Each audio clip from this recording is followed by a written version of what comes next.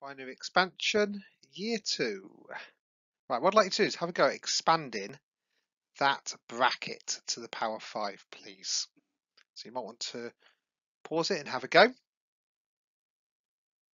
Right, so hopefully you remember how to expand using your year 1 skills. And you can use what we call the binomial expansion formula from your formula books. So that was great. You can do a plus b to the power n, expands to a to the power n, and so on.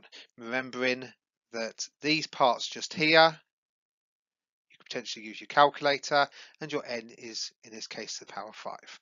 So you should work yourself through that. Think about it. The a value, as you can see, is just there. In this case, is number 1. And your b value just there is the same as 2x. It's important to make sure you put the full 2x into the formula.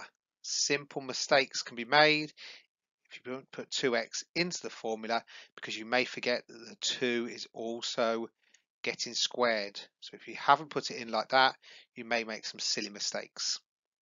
So once you're at that stage, now you just need to start expanding this. If you do it, hopefully you would have got somewhere along this line, just here. And then once you expand it again and simplify it, you end up with the full expansion, starting with the number 1 and working down to 32x to the 5. So well done if you got that. What I'd like you to do is the same skill again, just have a go at expanding 1 plus x to the power 7 and 1 plus x to the power 9. But this time I only want you to go up to and including x cubed. So I don't see any x to the 4s, x to the 5s, or right up to x to the 9s, none of that. I just want up to x cubed. Okay, so again, pause it, have a quick go, see how you got on. Right, so hopefully you managed to get 1 plus 7x plus 21x squared plus 35x to the power 3 plus blah blah blah blah, all the other terms. And for 1 plus x to the power 9, hopefully you got 1 plus 9x plus 36x squared plus 84x cubed. Right, so if you just grab your notebooks out then please, because what we're going to look at is what happens if you want to expand 1 plus x to the power n, but unlike in year 1, into year 2 we'll be looking at that n value, that power, not necessarily being a natural number, a number like 1, 2, 3, 4 and so on. So the first thing you want to do is when you expand it, if it is a natural number to the power n, then what you can use is the expansion formula that you did in year 1. That's nothing new. This is exactly what you used in year 1. There's nothing new there at all.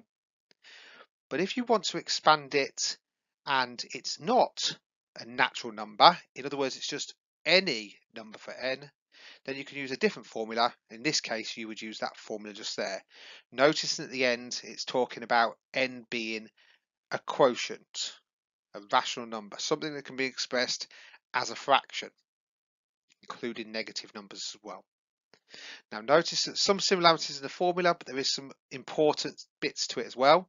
This formula only works if there's a number 1 at the front, whereas the year 1 one didn't really matter what your a and your b values were, they were just any numbers. So this formula only works if you have a 1 at the front, and as long as n is any rational number. Also notice that unlike this formula, which has a very clear start point and end point, this formula always starts with the number 1, has this sort of jumping up by x, x squared, x cubed and so on, right up to x to whatever power. But also it has no endpoint. This just carries on going forever. So that expansion doesn't stop. Right, this formula that you see in here, this expansion formula, is also quite important because it only works where the x values are between 1 and -1. You have any other x values, this expansion doesn't work. It's not true. So we'll come back to that later and see why that's important when we try to use this expansion as an approximation tool. Okay, so let's have a look at that. What I'd like you to do is obtain the first 4 terms in the expansion 1 over 1 plus 2x in extending powers of x. Right, so that's the sort of question you may get in your exam. There's an exam question, so I'll give you a chance to get that down in your notebooks, and then we'll have a go at working through the answer. Okay, so the first thing you should have done is thought about changing this 1 plus 2x to the minus 1. So you're rewriting it in that sort of format. That will allow you to then use that formula from your formula books, that 1 plus x to the power n formula. Noting that you're using the second year skill because the power is minus 1. So you can't use the formula you learnt last year. So for this formula, we're just thinking we only want to go up to the first 4 terms. We don't want to go any further than that. So when I expand the formula, I'm thinking about 1, 2, 3, 4 terms. Noticing that these 3 bits were given in the formula. This one I had to figure out for myself using that formula just there. Carries on going plus blah, blah, blah, blah, but we only care about the first 1, 2, 3, 4 terms. It's asking for there. Okay, so once I'm happy with that, I do the same as what I did in my first year skill. I think about what value I'm going to use for x and what value I'm going to use for n. Now in this case, yeah, I just said that. In this case, n is equal to minus 1 and x is equal to 2x. That's sometimes where the confusion comes in because you're replacing the x for 2x in this case. So I substitute all that in. There we go. Put all the bits and bobs into that formula. I'm very, very careful with my minus 1, my n value. I'm not going to do something silly with it and accidentally forget that it's got a negative on the front. And also making sure that I put my 2x inside brackets so I don't forget to do 2x squared or 2x cubed. When I simplify it out, there we go. Lo and behold, I have this formula just here. So I've got my answer as 1 plus 2x to the minus 1 as 1 minus 2x plus 4x squared minus 8x cubed. Great. Now that is what we call an approximation tool. It will allow us to approximate the value of 1 plus 1 over 2x up to the power x cubed.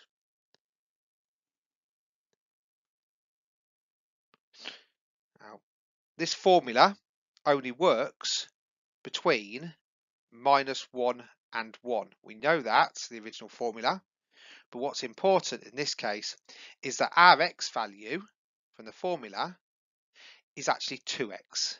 We replaced it for 2x when we did the original expansion, so we've also got to remember that when we replace this bit here, we also replace that for 2x.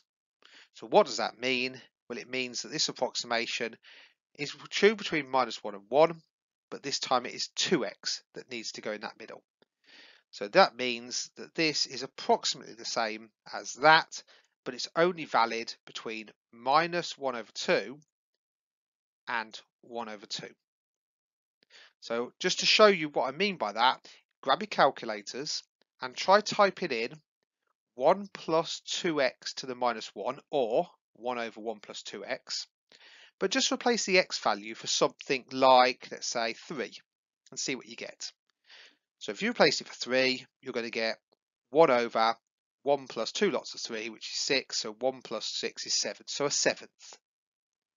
Now if you type that in your calculator, a seventh, but then you also try typing it into this side, 1 minus 2 times 3 plus 4 times 3 squared minus 8 times 3 cubed, you'll notice that the two answers are nowhere near each other. They're totally different. That side was 1/7. This side had things like 3 to the power 3 in there. It's going to get really big really quickly. It's going to diverge.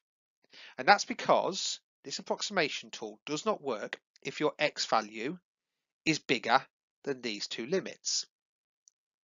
But now what I'd like to do is try using your calculator again, but this time for an x value between these two numbers, something like 0.1.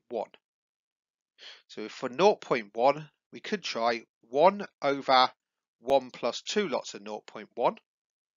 And in that case, we're going to get 1 over 1.2. And we get an approximation for that. Okay, and our calculator will tell us the answer to 1 over 1.2. If we now try put in 0.1 in this side, 1 minus 2 lots of 0.1 plus 4 times 0.1 squared minus 8 times 0.1 cubed, you should notice that the two answers you get out will be very, very similar. So the answer when you substitute 0.1 into that is very similar to the answer when you substitute 0.1 into that side. And that's why we can use this as an approximation tool for any of your form functions that look like that. Okay, let's have a look at another example. This example here, a little bit more tough because it's set up slightly differently, and straight away I'm noticing that it's not as simple as last time because we've got an expansion on the top and an expansion underneath. So what would I need to do first of all? So feel free to have a go yourselves, and while you're doing that, just grab it down in your notebooks and we'll have a look at how to solve this exam question. Right, so this time, if you haven't noticed, you can see that you've got two very clear expansion parts. You've got the top bit, 1 plus x to the power 7, and in fact 1 plus x to the power 7 is exactly the same as what you did last year. Whereas 1 minus 3x to the minus 2, this is going to involve you using your new skills because you've got minus 2 as a power. Again, just checking, same as last time, first 4 terms.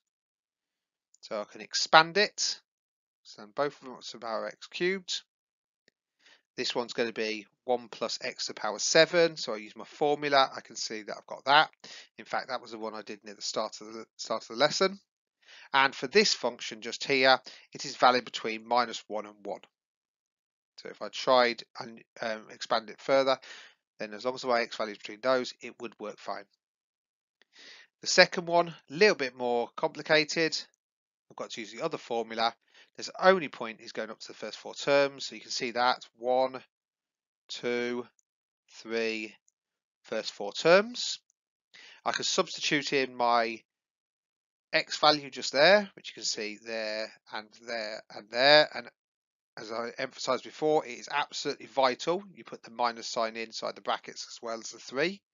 So when you do something like minus 3 squared, you're going to get a positive coming out of that. So just be very careful. The minus 2 is your n value, so we can see that appearing there, there, there, and there. Right, so this part of the function can be simplified, but it only works when x is between minus 1 and 1. And in this case, the x value is minus 3x. So I can substitute my minus 3x into that function, and I can see that it's going to be converted to minus a third and 1 over 3. So there's my expansion formula just there. Right, now that I've got my two functions expanded, what I can do is I can have a go at rewriting this part, and I can see they're multiplied together. Because they're multiplied together, I just need to multiply this part with this part. So that can now be expanded to that. Now these two brackets can be expanded as you would do normally, so 1 times 1, 1 times 6x, 1 times 27x squared, and so on. But what's important is you only want the first 4 terms.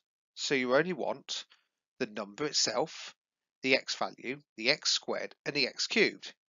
You don't care about x to the 4, x to the 5, and so on. So when I come to expanding it, I'm not going to waste my time with things like 21x squared times by 108x cubed, because that would make x to the 5. And I don't need x to the 5 because I only need up to x cubed. So when I come to expanding it, I can ignore anything greater than x cubed. So I'll end up with those two multiplied together. 1 times all of that junk, 7x times all of that, there's no point in doing the 108, 21x times the first 2 bits, and 35x times the 1. I simplify all that to get that, and then I simplify it further by putting the like terms together, and there we go, I've managed to get my full expansion up to x cubed. Now what's important about this is this part just here worked for any value between minus 1 and 1, whereas this value worked for any value between minus a third and a third. That's what worked. If I try putting something like minus a third into this, I would get a very good approximation to if I put minus a third into that. They'll be very, very similar. But what's important is that when you try combining these two things together, you've got to pick the smaller out of the two ranges. It's no good picking something like x equals a half, because it would work in there, but it wouldn't work in there. So you, out of the two ranges, you always pick the smaller out of those two. Okay, so spend some time, have a go at these exercises yourselves, and join you again for the second part of this session.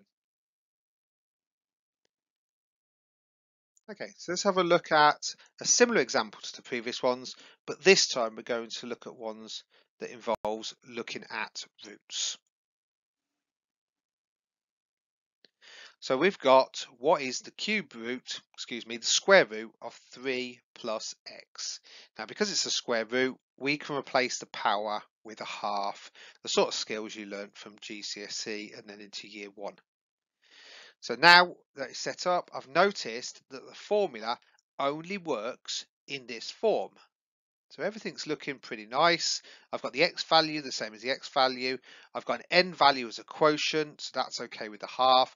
But there is a problem, isn't there? We've got a 1 at the front. It has to be at 1 at the front. But unfortunately, in my situation, I have a 3 at the front. So the first thing I'm going to have to do is sort that 3 out to make that equal to 1. Now I can do this by taking a 3 outside the bracket. If I took a 3 outside the bracket, 3 lots of 1 would be perfect. So if I want to take the 3 outside the bracket, I'd also have to consider how that affects the x. So if I took the 3 outside the bracket, I would have 1 plus a third x, or 1 plus x over 3. Okay, so I'm allowed to do that. I'm allowed to pull that x out, that 3 outside, but I must go very careful. There's a very common mistake that happens when students start taking that 3 outside that bracket. So you can take the 3 outside the bracket, which is what you have to do, but the easy mistake to forget is that that 3, when you take it out, is still affected by the power. You cannot just take the 3 outside the bracket and leave it at the front and make it 3 lots of 1 plus a third x to the power half, because unfortunately that 3 has to go with the half. It's not a big deal, but it's very easy to forget. So what happens then? Well, now, because we're allowed to do this with surds and powers, so we can bring that in. Indices is what I meant to say. So we can bring that indices, take the 3 to the half and half to this part. So we can expand it to that. And that's the part that I said be careful with. It's not 3 you're actually taking out, but it's 3 to the power half. Okay, right, so I need to remember that at the front. So I'm going to come back to that 3 to the power half later. This part now, I can use the formula. So with the formula, I can see I've got 1 plus x to the power n. And now I can use the formula to expand this part just here. So 1 plus a third x to the power half. I can use my skills that I've acquired from all that practice. I can put the parts inside the bracket, so the third x can go in for x, the half can go in for my n. I only want the first 3 terms in this case, so I don't need to go any further than x squared. I keep my brackets in, so I don't do something silly with that. And when I simplify it, I also need to always consider what it's valid from. So it's valid from x is between minus 1 and 1, but in my case, x is the third. So I can put that in. It's going to be 1 plus 1 over 6x minus 1 over 72x squared, and it's valid between minus 3 and 3. So that all looks fantastic, but I need to be very careful that I don't forget that I'm not just dealing with this part just here. I had to take out the 3 to the half. So I can actually use the formula in the first case. So at this stage, I'm going to bring that back in and put that back to the front of this. So I'm going to get 3 to the half, lots of all of that. is valid between those two. You can even go as far as putting that inside if you want to and put the surd back in. We can see that 3 to the half is root 3. So really, I've got root 3 times 1, root 3 times 1 over 6, and root 3 times 1 over 72. So it's an alternative form, but it puts it back into the root situation. Okay.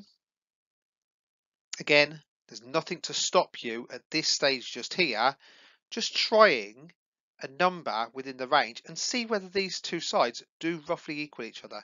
So for example, in this case, if you try picking, for example, the number 2, right, because that's definitely within the range, and if you put the number 2 into here, we can see that we're dealing with root 5.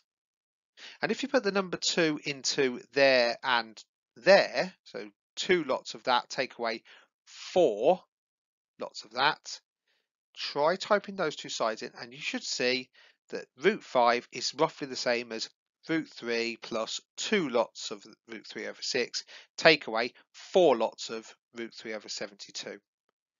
It won't be exact, and you should be thinking, how can I make it more exact? Well, of course, the answer is to do more terms. You could do x cubed term, x to the 4 term, and so on.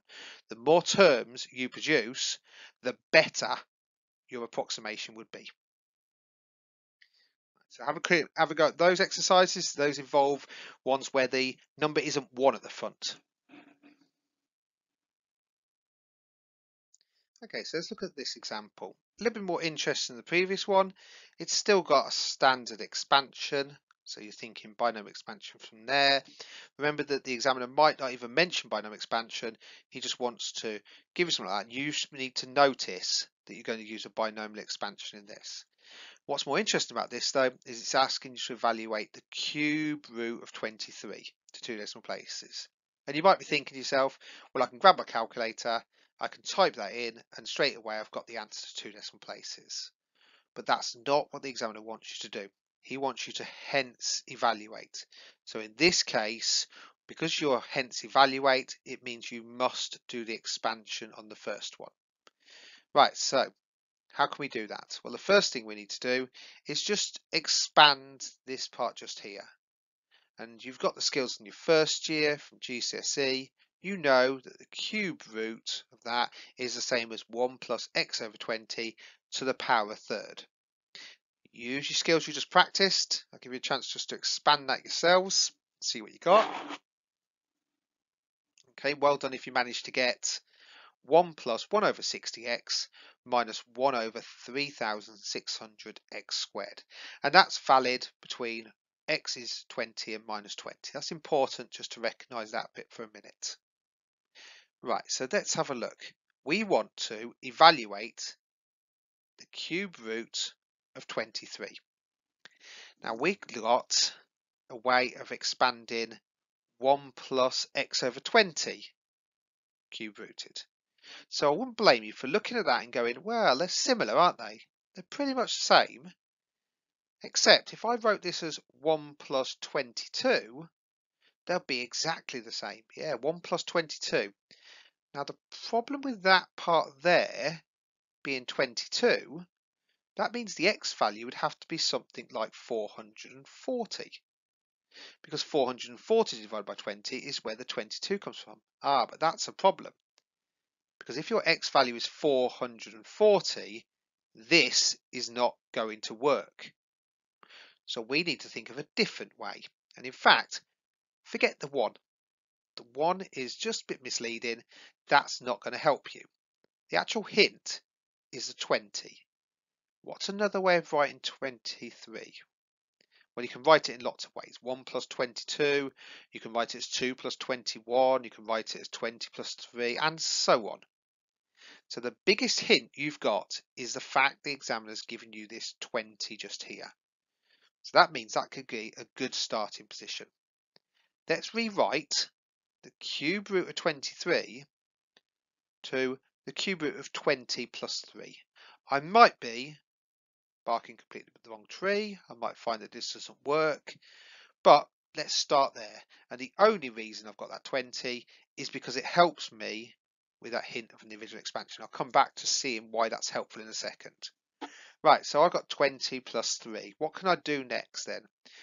Well, I can't use this formula just here because I've got 20. Right? But what I can do is I can use the skills I practiced a little while ago. I can change that 20 to 1 by taking it outside of the formula. And in this case, I can pull the 20 outside and I'm starting to see this part just here, which is very similar to that part just there. Noticing that the 20 came out and that's formed this part over 20. Right, now I can carry on using my skills. I can see that this is going to be the cube root of 20 times by the cube root of 1 plus 3 over 20. Great. Oh, look at that. That's magical. That's exactly the same there as that one just there, but the x value is 3. Oh, great, because it fits inside this range. So why does that help me? Because now I can rewrite this as 1 plus 3 over 20 cubed, cube root, to the power third, excuse me. So now that I've got that, the previous expansion, I know that that was exactly the same as this. Notice that there's your expansion formula just there. So what does that get me? That gets me 2.714 times by 1.0475, which gives me an answer of about 2.84 to 2 decimal places. And hopefully, if you typed in your calculator, you would notice it is very similar to that answer just there. And that's how you would use your expansion tool, this binary expansion, to actually get the answer that they want, rather than just using your calculator. So let's have a look at one last example before we finish binary expansions.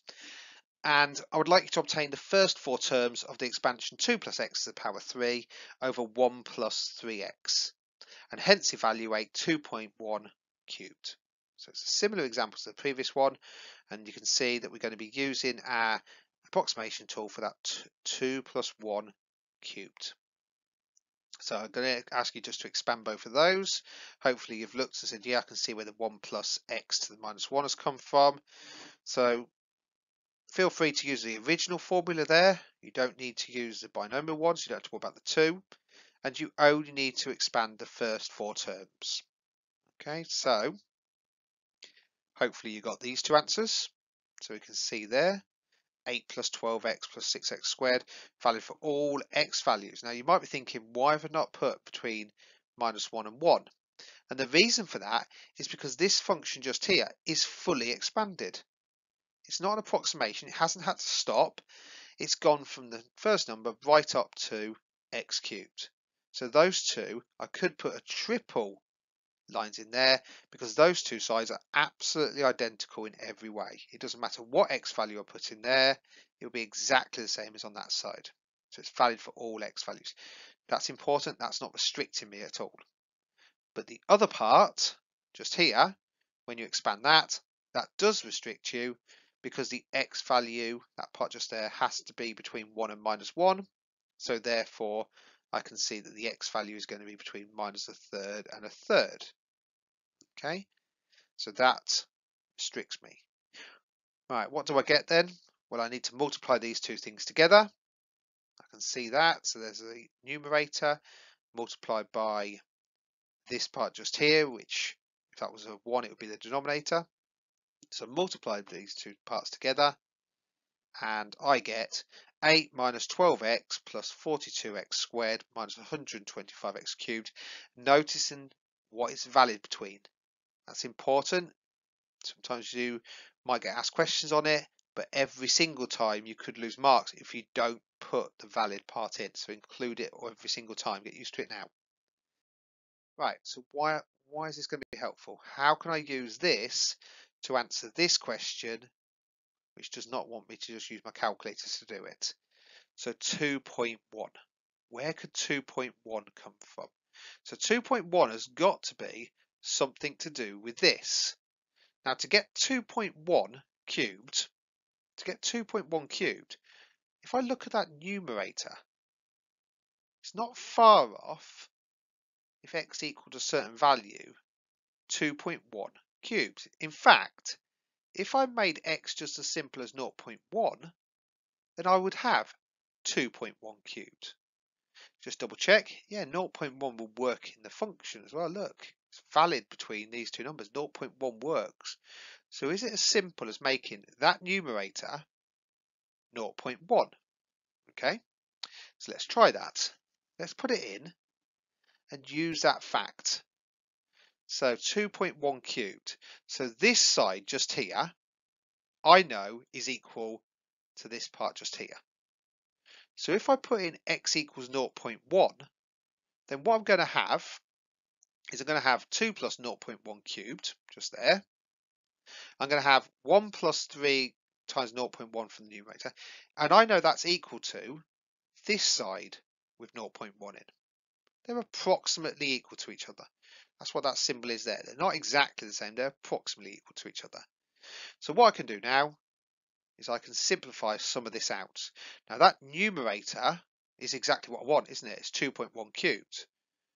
The denominator, 1.3, and this side, with a bit of number crunching, is going to be 7.095.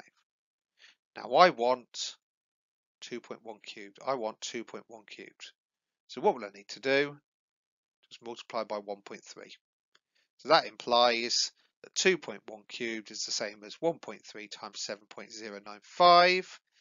Hence my answer is 9.22, and that's correct to 2 decimal places. Grab your calculators, have a look. Do you get approximately the same answer? Always a nice way to check. So that concludes the binomial expansion work. What I'd like you to do is just practice that exercise at the end, and there's some of the more tricky questions you might get on binomial expansion.